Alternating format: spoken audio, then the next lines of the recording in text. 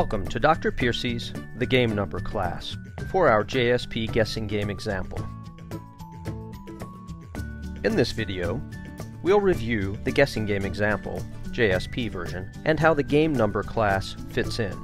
You'll also learn how to add a Java class to a dynamic web application.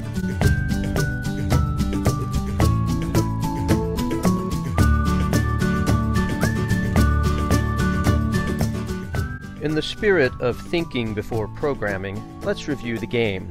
First, the game master will decide on a secret number. The player of games will then try to guess that number in a series of guesses. For each guess, the game master will respond with whether or not the guess is correct. If it is incorrect, the game master will respond whether the guess is lower or higher.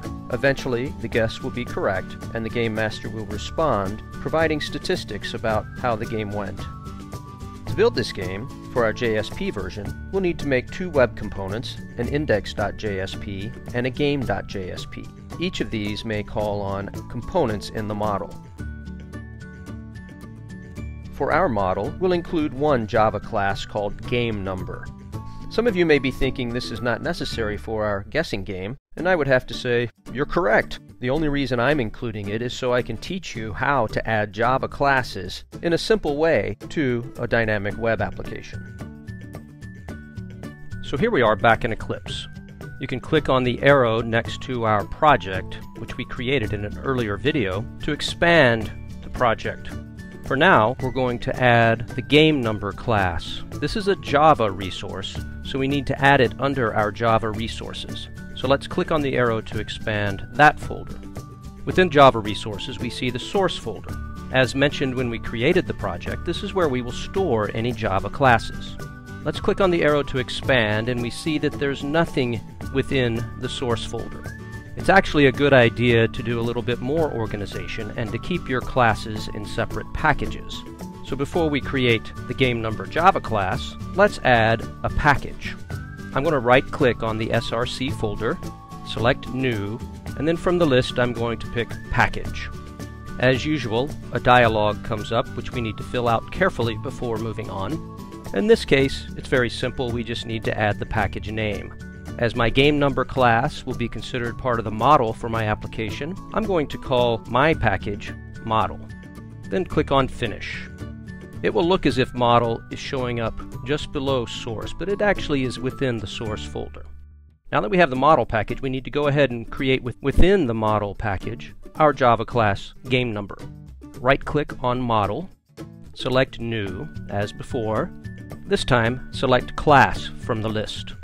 Here's our only dialog page that we need to fill out for a new Java class. Note that the source folder is already shown as Guessing Game JSP version /src, and that we are already storing it in Model. Let's go ahead and add the name. Recall we are calling it GameNumber. We'll use the standard Java syntax for a class and capitalize each word. Modifiers, this will be public. We're not going to inherit from any other class other than object, so we'll leave the superclass as is. We will not be using any interfaces. I do not need a main method for this class. Everything will be running from the server and the JSPs. I can leave inherit abstract methods checked, and let's go ahead and check to generate comments. Once my dialog is complete, I will click on Finish. Over here in the Package Explorer, we now see that our GameNumber.java file has been added under the model package. In the center, we see the editor for GameNumber.java. We see the first line is package model, which has to be the first executable line for any Java class that is stored within a package. And then we see the basic stub for a class for the game number with very little in it. Let's think a little bit again about our Java class. Our GameNumber class will have one single field called value that will be an int. We'll create that first. Best practice with Java classes is to declare our field level variables as private near the beginning of the class definition. So I typed in private int value. It's also good practice to do a little bit in your code and then save the code. Now that we have declared our field value, Let's move on to work on the constructors. We have two, GameNumber, which will be a default constructor, and then GameNumber with the parameter value, which will be read in as an int. So we are overloading the GameNumber constructor. These constructors would not be too hard to just type in our Eclipse editor, but Eclipse does provide some nice features that let us do this a little bit quicker. Click on the source menu. You'll notice there are several generate items in this menu. I'm going to pick generate constructor using fields. Since we do want a default constructor, I'm going to deselect the field this time. Make sure the access modifier is public. Let's go ahead and generate comments. We may want to fill some in later. And let's omit call to default constructor super. Now click OK. Now that the stub for a GameNumber default constructor has been created, let's add a little code in there just to set our value to some arbitrary number. Let's set it to 0. Let's go ahead and generate our overload constructor that takes in a value. So this time check generate constructor using fields. Make sure that value is now selected. Let's double check. We want it to be public. We want to generate constructor comments, and we want to omit call to default constructor super. Once everything is set, click the OK button, and now our second GameNumber constructor has been generated. Let's adjust this a little bit. One problem we could encounter is that somebody provides a negative number for our value. We would like all our numbers in our game to be positive, so let's make sure that that's the case. Let's go in here and add an if statement. If value is less than 0, then this dot value equals 0. Else, if they give us a positive number, we'll go ahead and set the number to that value. So as the designer of this class, we can create our constructors to do whatever we would like them to do in our code and satisfy any rules that we need to apply. Another quick look back at our GameNumber UML class diagram, and we see that we need two methods that are getters and setters, a get value that will return the value and a set value that will take whatever value is handed to it and set the field. Again, these are very simple methods, so we could type them in, but let's look at how Eclipse has some nice features for automatically generating our getters and setters. Back to the source menu. Notice the top generate item is generate getters and setters. Let's select that.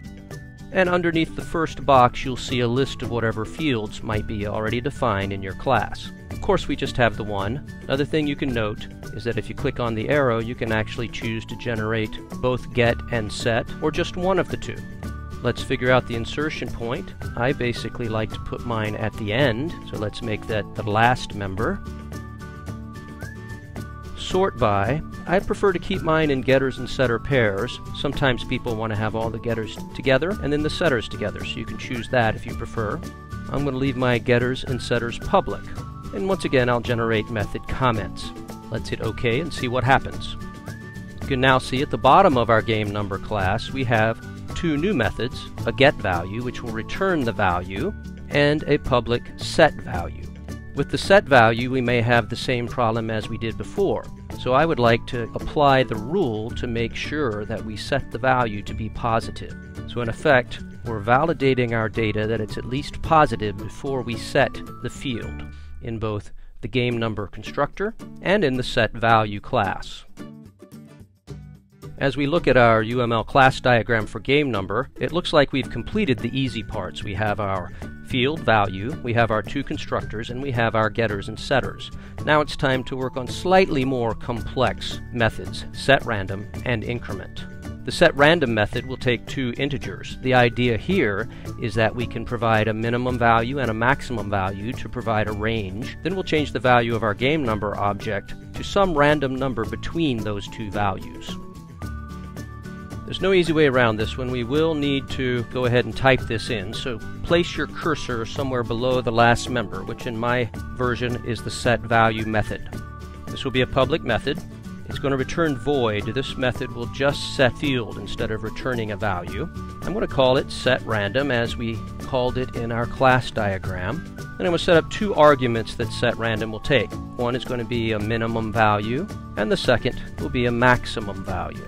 Now to do this, I have to figure out some way to create a random integer. Fortunately, That already exists within Java. There's a nice class called the random class with various methods that help us generate random numbers. To use the random class, I need to create an object of the random class. So I'm going to type big R random. I'll just call it little r random for my object name equals new, and then I'll call the default constructor for random. Now you notice that I do see an error. If I hover over the error, I see that random cannot be resolved to a type. So currently my program doesn't recognize the class random. Notice there are also several quick fixes available. I need to read through those and pick the one that's the problem in my case. In this case, I actually need to import random from Java util. So I can either scroll back up to the top and type in import random, or with the quick fixes, it's nice in Eclipse that I can simply click on the one I want. Then if I scroll back up here where imports are, I see that it has been added. Back in our setRandom method, I can now use this to set the value. Let's type this dot value because that's what I want to set. Going to be equal to my random object. Once I hit the dot after random, I see that there are a bunch of methods.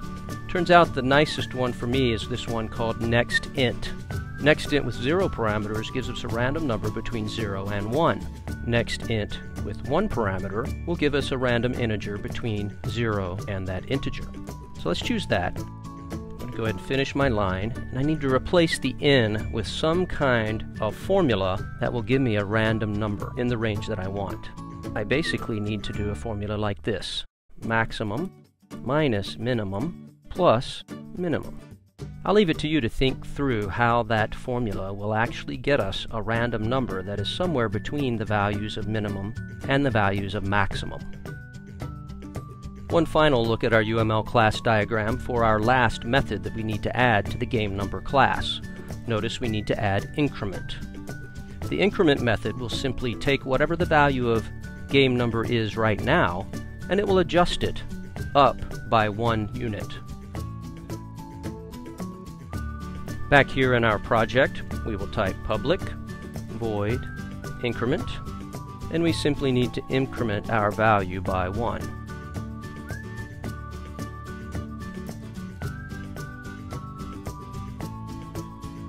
A couple things to clean up my class. So here we can see our completed GameNumber class. GameNumber class is stored in the model package. We've imported one JCL class called random. We have one field, which is an int called value that is set as private. We have 2 constructors, one that is default and will set the value to 0, another that will read in a value, check to make sure it's positive, and then set the value as appropriate. We have a getter and a setter pair for our field. Then we have 2 methods that we designed called setRandom, which will set the value to some random integer between the 2 numbers that are provided. And we have another one called increment that will adjust the value up by 1 unit. So this is our GameNumber class. We'll see how this can be used along with our JSPs in later videos.